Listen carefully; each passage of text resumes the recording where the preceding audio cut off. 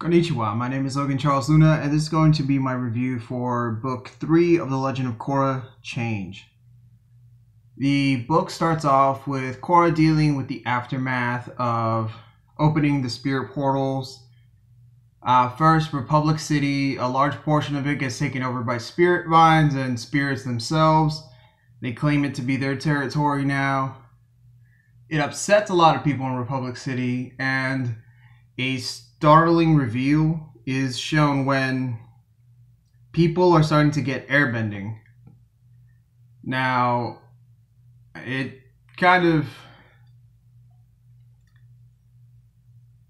brings a lot of questions to how bending works. First off, if bending is just genetic, I don't think just attacking the air nomads would have taken airbending away from the world anyway. And what I mean is, they attacked the air nomads, but they also attacked the water tribe and the earth kingdom. And from what you see in Avatar: The Last Airbender, not all airbenders were really that pacifist. They weren't really against violence. They would fight. They would put up a fight against the firebenders. And especially what you see later on, some of the techniques in Book 3, you could tell, well, they could probably beat the firebenders. But, you know, it was plot convenient in Avatar: The Last Airbender for Aang to be the last airbender.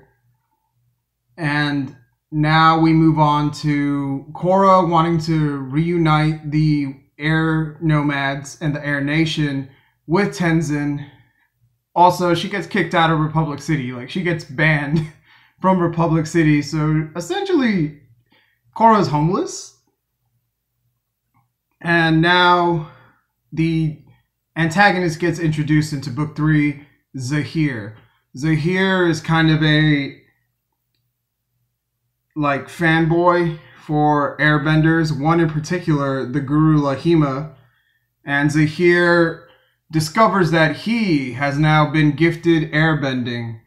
So it's a good thing he studied airbending. And if Zahir wasn't part of this terrorist organization, the Red Lotus, I feel like he was definitely interested in becoming an air acolyte, which is the people who love airbending and they wish they could have been airbenders. However, you know, it just didn't work out for them because airbenders didn't exist unless you were directly related to the last airbender, Aang. And now, ironically, Bumi, who had no bending, he's one of Aang's sons, now he was gifted airbending. And he has mixed feelings about it, definitely, for sure. He finally feels like he's able to stand up next to his brother and sister who were benders since birth. But Bumi also feels like there's an unrealistic expectation for him to catch up to where Tenzin is at, yet alone to catch up to where Aang was. And he feels like, although now he can understand airbending, he doesn't really understand how to be an airbender, or he hasn't gotten a closer connection to his father. And that gets brought up a lot in Book 3, where pretty much the only good parent any of these descendants have, and that includes the Beifong family, looks like the only good parent out of Team Avatar was Katara. And you can definitely tell because Kaya doesn't have that many hang-ups about her dad, because Kaya was more connected to her mother anyway. And Bumi definitely had the black sheep status of the siblings. Bumi was definitely an afterthought after Tenzin discovered his airbending, and Aang just completely focused on Tenzin and in many ways pushed Bumi away. Aang is not the best avatar, and definitely not the best father, but that goes back to Aang's upbringing. He was an air nomad. They didn't have parents. He was basically a free-range kid who lived in a hippie commune. So he doesn't know how to be a parent because he doesn't know what a parent is. Throughout the whole series, they keep saying, oh, and the original one, Avatar: The Last Airbender, they keep comparing Katara to a mom. But Aang doesn't really see her that way. One, he's got a huge crush on her. But two, he doesn't know what a mom is. That's why it kind of feels so painful, because Aang doesn't understand the traditional roles of parents and children, but he did have a very father-son connection to Monkiatsu. And that's why in the original series, he has that big breakdown in season 1 when he realizes that everyone he knew is gone, but he essentially also lost his father. Now, Tenzin and Korra's journey to round up all the airbenders, it has a very bad start. No one really wants to give up their life and worldly possessions to be an air nomad because they weren't brought into or born into this air nation. They were already people with lives of their own. So taking them away from that was a real culture shock, and they resisted, they refused. They finally get someone to join in rebuilding the air nation, and it's Kai. He's a kid who is an orphan, and it reminds Mako a lot of him.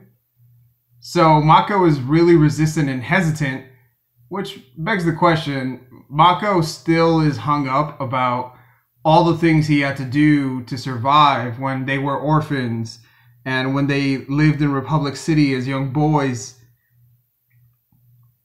Bolin has definitely moved on from that, and he believes if we could change, so can Kai. And Bolin actually wants to take Kai in as a younger brother. And Mako's very hesitant because, yet again, Kai has a lot of the traits that younger Mako had when he was a kid growing up on the streets. Now we move over to Zahir. Throughout the first 5 episodes, Zahir is busting out all of his friends from the Red Lotus. He busts out the Lava Bender, he busts out the Water Whip Girl, and finally he's going to bust out his tall girlfriend who does combustion bending, Pli, from the ice prison of the Northern Water Tribe. This is our introduction to Old Man Zuko, and Old Man Zuko ain't having none of it. So he takes Korra's dad and the new leaders of the Northern Water Tribe, Eska and Desna, to the secret ice prison so that they can prevent Zahir and his crew from busting Pli out. They fail. Zuko's dragon. This season, it's introduced that Zuko has a dragon now. And he's like his grandfather, Avatar Roku, and he's sick and badass old man Zuko, and his dragon gets attacked repeatedly throughout this season.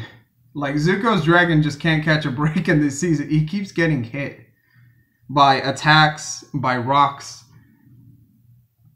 And now there's a confrontation in Ba Sing Se between Korra and the Earth Queen. The Earth Queen is definitely more of a tyrannical, childish, spoiled dictator. And Mako and Bolin meet their family. They also realize that they didn't know that Bolin and Mako's parents died. So they kind of have to break that to them. The family takes it in stride somehow, because although they've lost a family member and his spouse, they do have Mako and Bolin back, and they get to reconnect with them. Korra does a few errands for the Earth Queen. She realizes the Earth Queen's just pushing her along and is trying her best to keep her from realizing that there's a secret airbending army. But pretty much everyone in Ba Sing Se knows that there's a secret airbending army. And they bust out the airbenders. The airbenders decide we'd rather be air nomads than soldiers for this tyrannical ruler. They join Tenzin, and then Korra gets split off, where she's joined by Chief Beifong. Lin and Korra then take a trip to meet a new airbender that's in a city that was built by Lin's sister, and Lin has a lot of unresolved issues with her sister. This gets brought up in a series of episodes where Lin has to deal with not only her past and the past of her sister, but the actions of Toph. And again, while Aang never had parents, he had no resource, he had nothing to pull on from experience in raising his kids, so he just really messed up. Toph never wanted to be that strict parent. She didn't want to be overbearing or overprotective like her parents was, so she gave her kids too much freedom. So much so that her youngest daughter became a criminal. Like, she was a getaway driver for this gang. And now Lin, it gets into detail about why the relationship is so strange. It's because Lin's sister gave her the scars on her face. So yeah, she isn't going to let that one go. When she finally does and they reconnect, it's not a full-on sisterly embrace or an understanding. It's trying.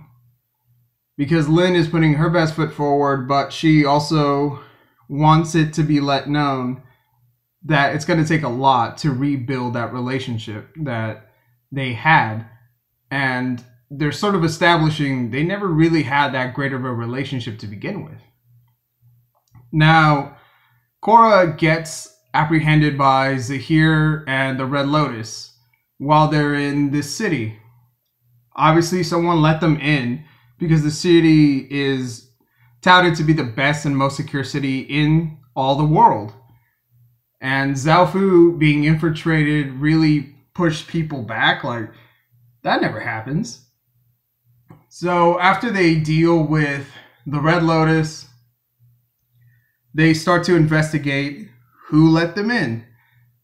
They later find out that an advisor for Zaofu betrayed them, and he was a member of the Red Lotus the whole time. They try and track him down, but that only leads them into getting split off again. Mako and Bolin get captured by the Red Lotus, and they're used as hostages, leverage, what have you. And Asami and Korra actually get kidnapped by the Earth Queen. Asami and Korra bust out. However, on the airship, they bring the airship down and crash in the middle of the desert. Meanwhile, Mako and Bolin are trying to get information from the Red Lotus as to why they're trying to capture Korra and what their whole goal is, so that they can stop him. Bolin has a somewhat mentor relationship with the lava bender, because the lava bender sees a lot of his younger self in Bolin. And Bolin is really interested in how you even become a lava bender. It's a very rare skill that he had no idea existed until they started fighting the Red Lotus. And now Korra helps Asami and the crew escape the desert. They make it back into town. And by the time they make it back into town, Zahir and the Red Lotus take Mako and Bolin to the Earth Kingdom. And Zahir's basically, he finds out that Korra escapes the clutches of the Earth Queen, so he's done playing around. And he moves into his end game, and he kills the Earth Queen in a brutal fashion. He takes the air out of her body, and she suffocates to death. Yeah, Guru Lahima, I don't know what like his problems were. Like, so Guru Lahima is kind of touted off as a very like important figure in airbending culture that lived like thousands of years ago. But he was kind of a extremist, which is why Zahir is drawn to him. And so now with the Earth Queen dead, the Earth Kingdom is just falling apart, especially Ba Sing Se. There are riots, looting, and it's part of Zahir's plan to bring chaos to the world in order to restore balance and bring forth the natural order, which is everyone for themselves. This later leads on to Korra being baited into a trap that's set by Zahir. Zahir captures the entire Air Nation at the Air Temple where they were staying. Korra feels like the only way to really win is to turn herself in and then have the team help her out. Everything goes wrong. So initially when Team Avatar goes to pick up Tenzin and the other airbenders, it was a trap. The airbenders were moved to another location and they are only able to rescue Tenzin. Bolin is put into a situation where it's do or die, so if they're going to die anyway, he might as well give it a shot. And Bolin tries lava bending and he successfully blocks a wall of lava from hitting them. Bolin is now a lava bender, which just really ups his character development, his worth to the team, his bending ability in general. And Bolin is definitely fan favorite character and he's really up there. The only character I love more than Bolin is Korra. And now we get to Korra. So there's an epic fight between Pli going up against Korra's dad and the Beifong sisters, Lin and Su. So now Lin and Su have to take out Pli. They do this by Lin providing a distraction. Meanwhile, Su takes off her armor, metal bends it around Pli's face as she's about to do combustion bending, and Pli's head gets blown up. They blew up her head. Like another very crucial moment in the series and in the book. This now pushes Zahir to reflect and think about the mantra of the Guru Lahima. Let go your earthly tether, enter the void, and become wind. So he does that exactly. He knocks out Korra, then he jumps off this cliff. Zahir flies. Now fully no longer having an earthly tether, he becomes wind and is essentially the greatest airbender there is at this time. So now it feels kind of hopeless because they have no idea where Korra's been taken to. They have no idea how to even stop Zahir and the Red Lotus because, again, they don't know how many members of the Red Lotus there are. This organization could be far-reaching and very powerful in resources. Korra's father fell off the cliff during his battle, and he was actually saved by Kuvira, who was a captain in the guards that Su brought along from Zafu. And remember that name because in the most obvious she's the next bad guy spot, they zoom in on Kuvira's face where she has this kind of sinister grin after she introduces herself to Korra's father, and there's a zoom in on her face and somewhat eerie music playing like she's the next bad guy. So yeah, there's being subtle and then there's just throwing it in your face. Now Korra, she's in a very compromised position. She's chained up and can't really break free because there's so many metals that you just can't bend even if you're a metal bender. So they just have her chained up in one of those. And their plan is to essentially poison Korra to weaken her to the state where she goes into the Avatar state and then they can kill her. And thus ending the cycle of the Avatar and truly bringing chaos to the world where now no one can stop them from killing off the rest of the world leaders. Kai is brought back into the fold after like a little filler episode of the air nomads finding a herd of sky bison. Kai and his Sky Bison Lefty show up, and they help Mako, Bolin, Asami, and Tenzin escape the lava-covered air temple. Then he actually leads them to where the air nomads were taken. They have a plan set up to infiltrate and attack. Meanwhile, Jinora, with Sue's daughter Opal, the whole storyline with Opal and Bolin being interested in each other and trying to figure out how they can have a relationship, with Bolin being this kind of vagabond, and Opal obviously now becoming an air nomad. And it was really cute, like, again, more character progression and more development just overall for Bolin. And yeah, it's about time Bolin found someone, because he's been kind of on the outskirts of this whole love triangle between Team Avatar all along, so good for him. And now Jinora finds where they're keeping Korra. They find out what they're doing to Korra, and Korra is fighting and resisting the poison as much as she can, which has really thrown off Zahir and the Red Lotus, because they kind of underestimated how strong Korra was. And she starts hallucinating.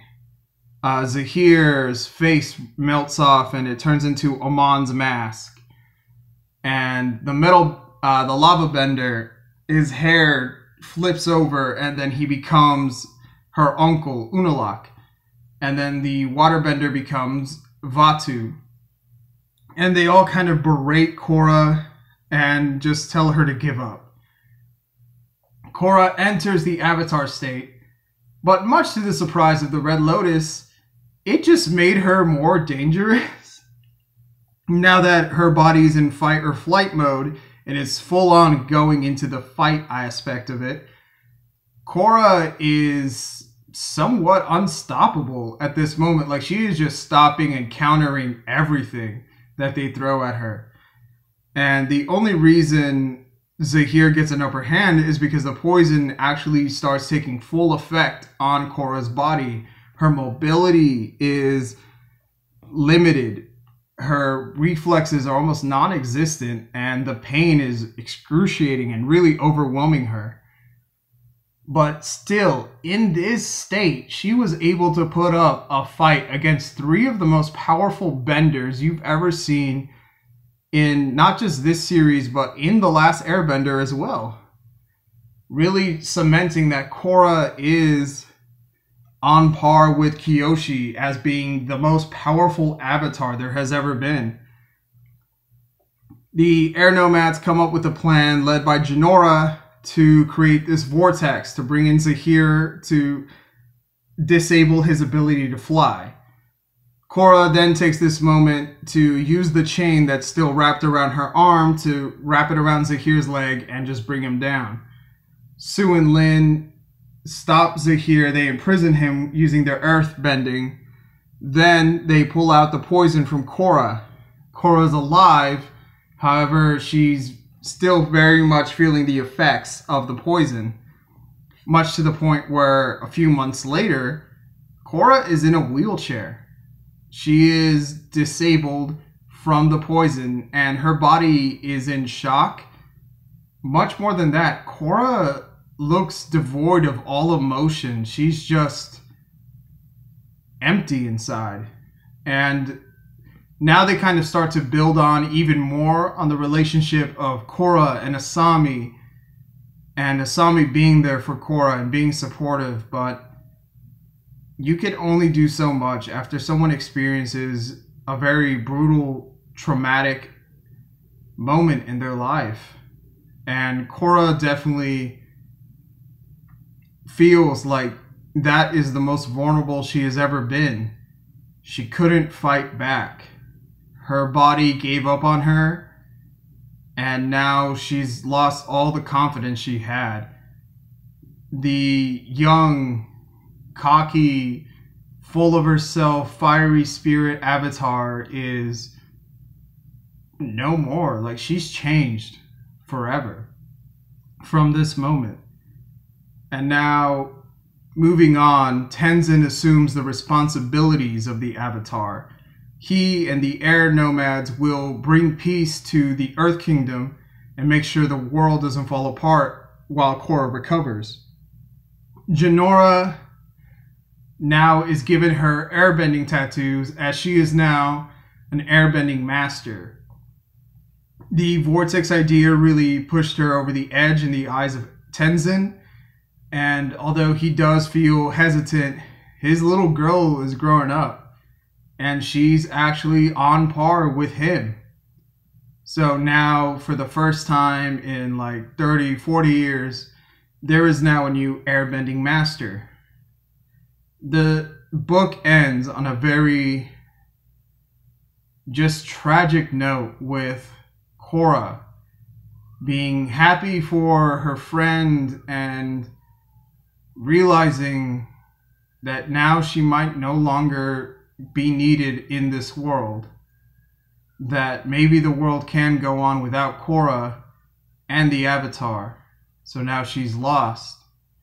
And in the final shot of book 3, it's a zoom in into Korra's face as a tear runs down.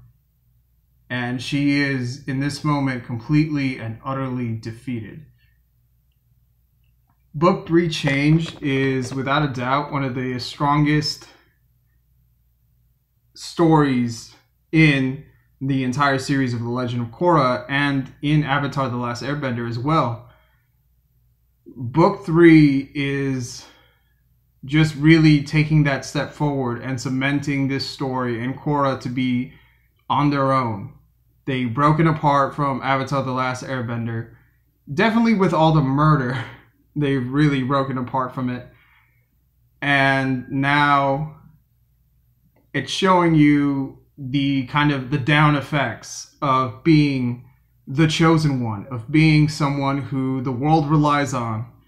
This was also touched upon on the final season of Steven Universe Future, but I feel The Legend of Korra addresses it in a better fashion, because now it's not just the world doesn't need Korra, the world doesn't need the Avatar. It's Korra no longer has a purpose. Korra feels lost. And although later on the world shows that they actually really do need the Avatar to maintain balance and order in the world, to stop people from taking over and just terrorizing the world. But at this moment, Korra is completely broken. And it's just one of the best storylines that the series does. So to end this review, I'm going to rate The Legend of Korra Book 3 Change 7 out of 7 stars. I rarely ever make anything 7 out of 7 stars. And mainly the perfect score means that for me, although there are problems in the season, I feel like it's hold up. It's the best season that they've produced. And it really does bring change not only to the world and to the series, but to Korra. Thank you for watching this review. I know it's gone on longer than any of the other reviews I've done for this series. If you want video shoutouts at the end of this video, please do consider becoming a Patreon. Link's going to be in the description of this video. Follow my social media for more fan arts and artworks like this. Twitter and Instagram at LCLX25. This has been Logan Charles Luna, and sayonara.